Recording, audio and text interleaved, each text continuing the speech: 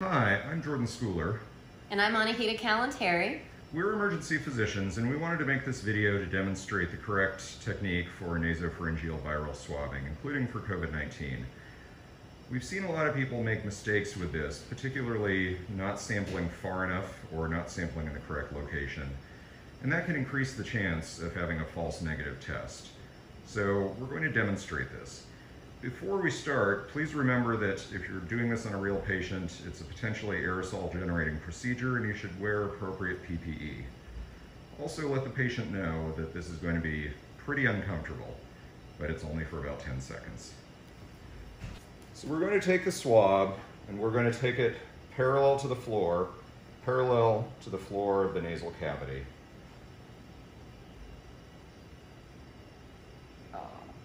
And we're going to insert it all the way back until there's slight resistance.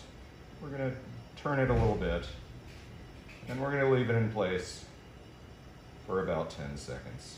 Oh my God.